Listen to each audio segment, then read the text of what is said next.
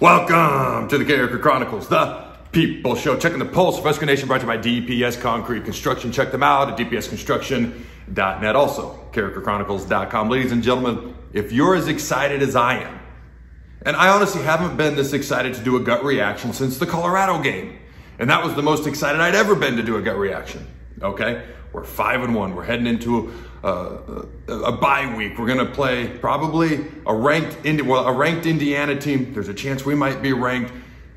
We're halfway into the season, and I would definitely take where we're at right now. Yes, there's things to work on. There's things to improve on. But if you're as pumped up as I am, that Nebraska's 5-1 right now, then smash that like button. And shout out to all the people who subscribe to this YouTube channel. I want to give you all a specific shout out. If you haven't done so yet, make sure you do so you don't miss any of the content we're putting out here on the Carriker Chronicles. My last show, we interviewed Nebraska's leading receiver, Jamal Banks. Sunday night, I'm going to be doing my mid-season grades. Offense, defense, running game, pass game, Matt Rhule, special teams. All right, ring that notification bell so you don't miss any of it that's coming out. Now, when the game started today, I was there. I was like, oh my God, it must be like 95 degrees, okay? And the wind was about 17, 18 miles per hour. It didn't seem to be a gigantic factor in the game. Like I was concerned at one point it could potentially be. Now, coming into the game, Rutgers, the biggest thing we had to stop with them was their rushing attack coming into the game. Through 4 games, they'd ran it 175 times for 951 yards, and they were averaging 5.43 yards per carry. That means every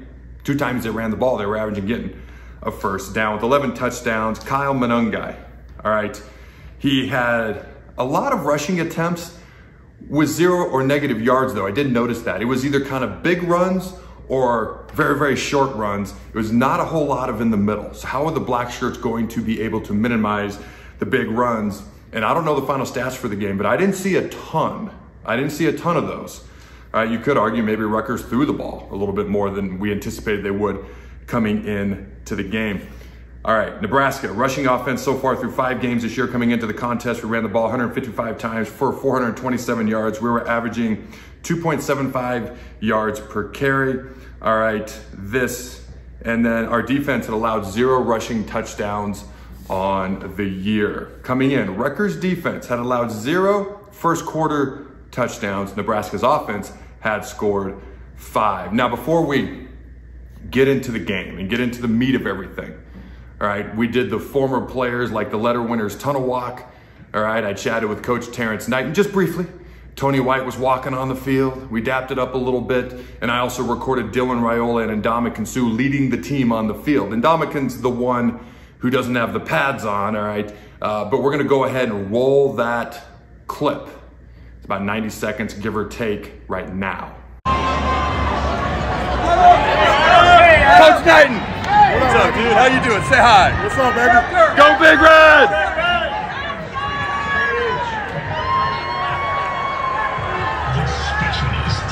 The tunnel walk, baby! Okay.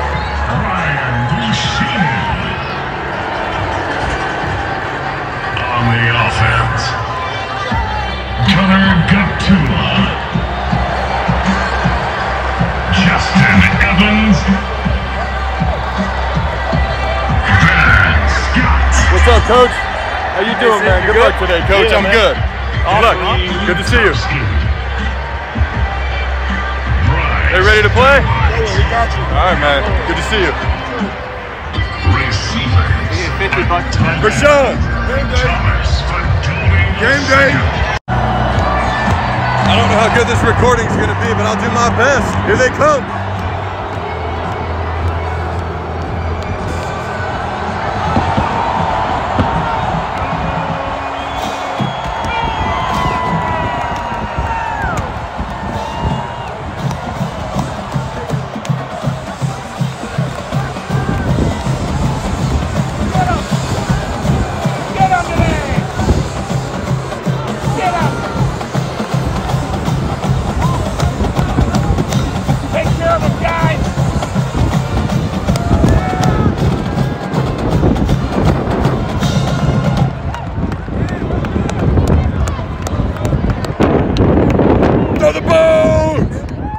All right, ladies and gentlemen, I hope you enjoyed that. It was sure a lot of fun to get to experience that. And when I was talking about Nebraska's rushing stats right before we went to that video, I may have been talking about Nebraska's defense versus the run, but honestly, it's once again hard to read my handwriting. I've got to work on that. But Nebraska's first drive of the game, they converted a 4th and 1 around our own 30-yard line. Talk about being aggressive coming right out the gate. There was a fullback in the game. I love that as well. Okay, now Nebraska was 1 of 5 on 4th downs coming into today's game. All right, the Huskers move the ball, but they have to punt around midfield of their first drive, and Rutgers partially blocks the punt. Punter Brian Buschini is taken out. It looks like he's hurt. He ends up staying in the game, and man, he had quite the game. He was clearly in a lot of back pain, a lot of pain throughout the game. Not all of his punts were the best, but he was fighting through that pain, as we see as we go along through the game. He had a great pass. He had a great punt late in the game. He did pin Rutgers at their 5-yard line at one point throughout the game as well. But I hope he's okay going forward. I do want to wish Greg Sharp a happy birthday as well. And I did catch a glimpse of the TV commentators. They mentioned when it came to Ndamukong Suh, who was in town, something about they wish he could put on the pads and just go out and kind of get another penalty. And I thought that was kind of funny because of how much the game of football has just changed. All right, to me, it's football and it's physical, but I thought the comment was kind of funny. But Rutgers' first drive, okay, they get down and they attempt a 42-yard field goal, but they don't. Okay, it was largely behind the legs of running back Kyle Manungai. All right, he's just a little bowling ball. He's really hard to tackle, really low to the ground, really strong legs. All right, at that point in time, the defense played great today.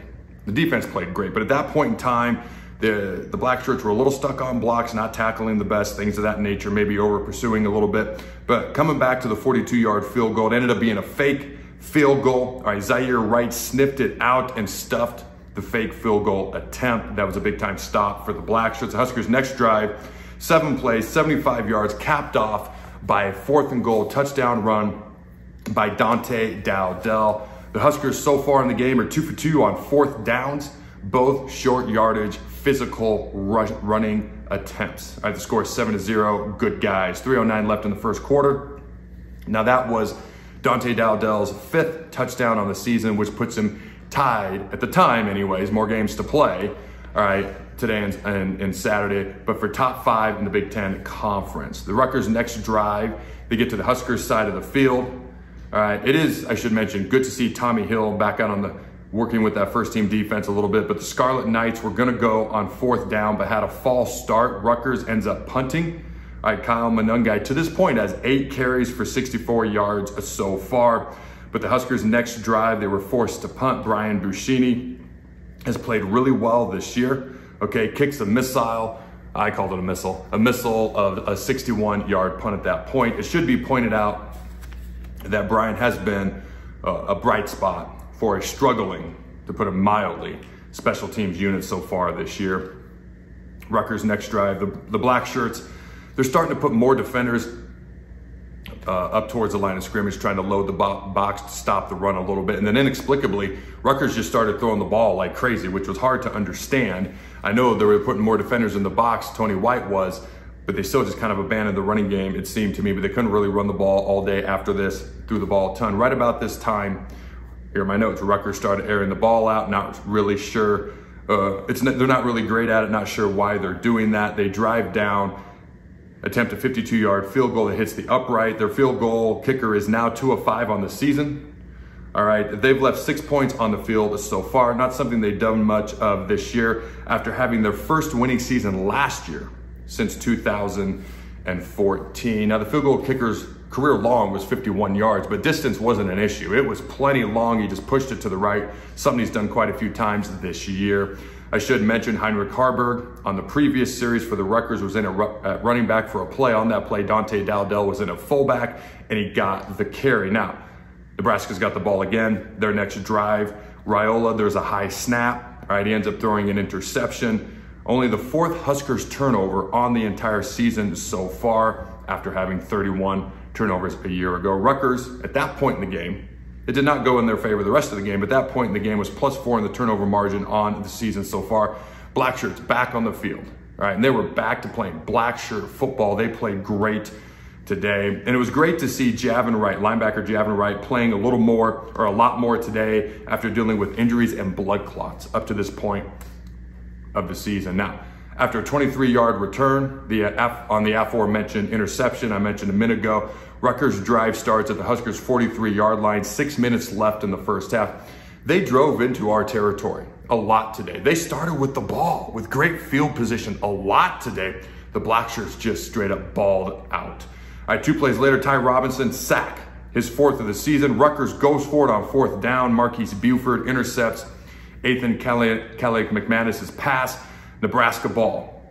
Now, coming into this game, I want to know, could they take advantage of Rutgers' front? Rutgers only had 4 sacks on the entire year coming into this game, and their entire defensive line had 0 tackles for loss last Saturday, all right, in their last game against Washington. I wanted to see if we could take advantage of that, and Greg Schiano even admitted they were trying to find their way and their identity on defense in their own right. The Blackshirts, I noted, playing well so far. All right. And again, not sure why Rutgers was passing so much. The Blackshirts don't appear to be loading the box anymore is my note that I have here. All right, now Rutgers, like I mentioned, they had driven down to our 33, 34, and 36-yard line, but no further, no points up to this point in the game. And frankly, not our problem.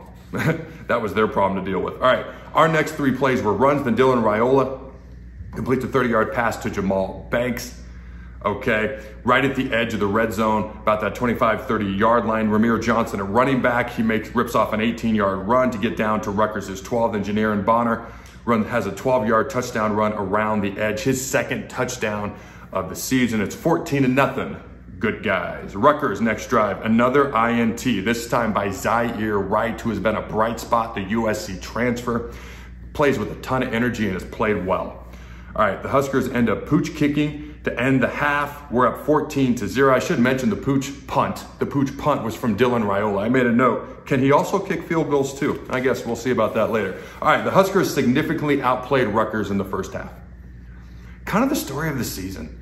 We dominated Colorado in the first half. We significantly outplayed Purdue in the second half. Significantly outplayed Rutgers in the first half. Again, I'm just going through and reading my notes as the game was going along. I clearly did not know what was going to happen in the second half just yet, but here are my notes. We significantly outplayed Rutgers, the Scarlet Knights, so far in the first half. Now, Rutgers was plus 48 in the point differential department in their first halves of all their games combined this season up to this point coming into today. The Blackshirts have allowed, on the other hand, 0 points their last 2 first halves, Rutgers and Purdue, 10 points the last 4 first halves they played combined, and allowing an average of 3.33 points in the first half period this year. All right, I do want to give a quick shout out to our sponsors, DPS Concrete Construction. They're your local concrete experts and retaining wall experts.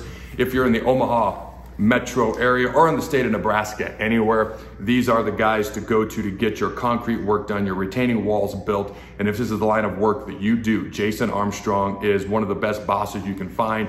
Go to dpsconstruction.net. Also, Bonzo Pool and Spa. Check them out at bonzopool.com. They have phenomenal hot tubs, phenomenal pools, phenomenal saunas. They also take care of hot tubs, pools, and saunas. They put in my family's hot tub, my family's pool, and they did a phenomenal job. Jeff Bonzel does a great job. Check them out at bonzopool.com. Again, that is bonzopool.com. All right, quick look at the halftime stats. Rutgers has ran the ball for 72 yards. We've ran it for 86 yards. We ran the ball nearly 10 more rushing attempts than they did. I think it was like 8 or 9. Passing yards, they only have 73. They're pretty balanced, actually, even though they seem to have thrown the ball a lot more than I would have anticipated. We threw the ball for 120 yards. All right, they had 31 plays. We had 45. Their total offense was 145 yards. Our total offense at halftime was 206. When it comes to third down conversions, they were 1 of 6 at halftime. We were 5 of 10. That's a big difference right there, staying on the field. Fourth down conversions, they were 0 for 2, and we were 2 for 2. And in red zone scoring chances, they kept driving the ball. They started with great field position, but they hadn't even gotten the red zone yet. All right, Nebraska was 2 for 2 in the red zone. Their quarterback, Ethan Calais McManus, was 6 of 15 with 2 interceptions. Rough first half. Kyle Manungai had 10 carries for 67 yards. So when I said he had 8 carries for 64 yards, there was like 5 minutes left in the first quarter. He only had 2 carries the rest of the half. And I believe a lot of that is due to what Tony White and the defense were doing, I should add. All right, rushing wise, Just a note here, Emmett Johnson had 0 carries in the first half. I just thought that was interesting. Dante Dowdell, 10 carries for 40 yards. Ramir Johnson, 5 carries for 34 yards. Dylan Raiola was 11 of 18 for 120 yards with a pick. Ramir Johnson was also the leading receiver for Nebraska in the first half as well. Here's a couple of notes from the University of Nebraska themselves they sent out at halftime. All right, the official temperature at kickoff today was 97 degrees, the hottest kickoff temperature at Memorial Stadium for a home game since 1985. Nebraska held Rutgers scoreless in the first half. They have pitched 3 first half shutouts in their 6 games so far this year, and they've allowed just 20 total first half points on the season. And today's game is the 600th all-time game at Memorial Stadium dating back to 1923. And the captains for today's game were Ramir Johnson, Justin Evans-Jenkins, Mekhi Gabe, and Elijah Judy. All right, now, I just wanted to mention this. I'm walking back to my truck afterwards, and I randomly run into Nash Hutmaker's grandma. She recognized me. We took a photo together, threw the bones together. I just thought that was kind of cool. Now, I made a note here. Where we're going to play 4 full quarters. It feels like we're taking over the game. Will we actually do it, or will we let Rutgers back in the game? Will Nebraska find that killer instinct and for the first time this year put their foot on the throat of the opponent and put them away? We obviously know what happened. Hey, we won a 1-score game. All right, Matt Rhule mentioned, as far as the offense, he wants to be more balanced on offense going forward. Now, Nebraska's offense is top 10 in the country in the amount of first downs they've gained this year, just total first downs they've gained this year, top 10 in America. All right, let's see these second half adjustments. That's the note that I wrote. Both teams punt to start the second half. Oh, wait. We went to punt, but it was blocked. Unbelievable. Our special teams are just flat out unacceptable. I can use all sorts of words. I can say all sorts of things. I can yell and scream. Unacceptable. I don't know how else to put it. The special teams is flat out unacceptable. They flat out gave Rutgers a chance to be in this game and have a chance to win and take us to overtime. And that and the offense actually needed to do more in the second half too. It really just came down to the defense just shutting Rutgers down time and time and time again, even though Rutgers had opportunity after opportunity to score. All right, that's our 5th kick that we've had blocked this year. 3 punts and 2 field goals. By the way, 2 block punts today. Rutgers, 1st and goal at Nebraska's 2-yard line after the block punt. They ran 6 plays. All right, there was a pass interference in here, so it gave them extra downs. All right, they ran 6 plays and still couldn't get in. The Blackshirts are straight up balling. They have yet to allow a rushing touchdown this season. I mentioned that earlier, but that's #1 in America. The good guys still have 14. The other guys, 0. Nebraska's next drive doesn't go anywhere. Brian Busini, short punt out of our end zone. He clearly is having a lot of back pain. Again, I noted that here one more time. Rutgers possession starts at Nebraska's 28. Again, phenomenal field position for Rutgers.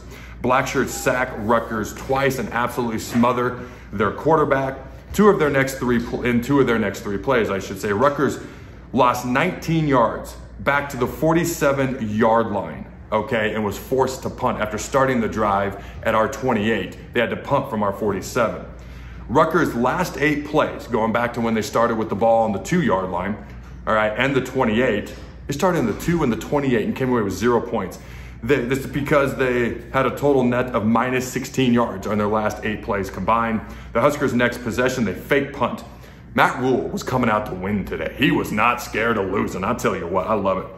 And I made a note, anything to avoid punting, I guess. All right, but Brian Busini had a beautiful 30-yard pass to Isaiah Nayor for the first down. Nebraska now 3 of 3 on 4th downs today. Twice on our own side of the field they've converted. The Huskers end up punting. By the way, all went smoothly on this particular punt, but Brian Busini pins the Rutgers at its 5-yard line. So far today, Rutgers ran 27 plays inside Nebraska's territory and had 0 points at this point. And Nebraska ran 15 plays inside of Rutgers' territory, and 7 of 8 Rutgers drives to this point had come into our side of the field. All right, this is by far Rutgers' worst starting position of today. Now, Rutgers drove the ball a ways, but ended up with no points. And then I wrote, there's not much to report for a while here in the 4th quarter, but with about 5 minutes to go, Rutgers scores a touchdown, a touchdown pass. All right, and it's 7-14. All of a sudden, it's a 1-score game. The crowd goes very quiet. The Huskers have lost 24 of their last 28 1-score games. Well, we got the win today. But at this point, and Nebraska was 1-6 under Matt Rhule on games decided by 8 points or less. All right, at least at this point. Now, I said this game was going to be close. I said it was going to be low scoring. I said it was going to be ugly. Rutgers was undefeated for a reason, hadn't had a tough schedule, but they have a lot of returning experience. Not the most talented players in the world, but they're well coached. And I made a note, we still haven't put a full game together as a team yet, not even close. But alas, the Blackshirts step up. They end the game, and number 90, James Williams, shout out to my man. First of all, phenomenal number, had a great day. 2 sacks, 2 TFLs, and really, he ended the game by hitting Ethan Kelly McManus. Easy for me to say, good Lord, easily could have been a 3rd sack. All right, but the good guys end up winning 14-7. Nebraska is 5-1 for the first time since 2016. Here are my final thoughts. Ethan Kelly McManus, that's his name. All right, the offense, more balanced today, but haven't played a full game yet this year and really kind of sleptwalked through the second half. All right, good first half, second half, good thing the Blackshirts played so well. All right, defense played great. Gave up the 1 touchdown, but they played great for 4 full quarters, and they're really the reason we won the game today. Our special teams, again, just unacceptable. I don't know what else to say. Flat out unacceptable. I do feel like Nebraska's back on track. Yes, there's things to work on. Yes, there's things to improve on, without a doubt. But I feel like we're back on track, and here's why. 1 more win makes us bowl eligible, and we got 6 games left. If we just win half of them, we end up 8-4. We're at least back on track. All right, and I should mention, Rutgers did leave around 16 points on the field, including a drop touchdown pass in the 4th quarter, just to keep everything relative and in perspective. But that game versus Indiana, who's currently number 23 in the country, okay, in 2 weeks, it's gonna be a pretty big game. All right, if you wanna get a merchandise like this or a shirt like this, go to CarrikerChronicles.com, see all the post-game reaction from Corn Craze, Corn Nation, Doc Talk on Sunday night, all the writers, all the shows. Check it out at CarrikerChronicles.com. If you're looking for the merchandise, the new stuff, you actually have to click see more and scroll through the pages to see the new stuff. I don't know why it does it like that, but we're working on it. But that's where some of my favorite stuff is. Here are my 3 questions for you fine folks at home. Number 1, will Nebraska be ranked next week? Number 2, are the Blackshirts now playing like they're fully capable of? And number 3, do you believe Nebraska is officially back on track? Let me know in the comments below. Go Big Red, and always remember to throw the bug.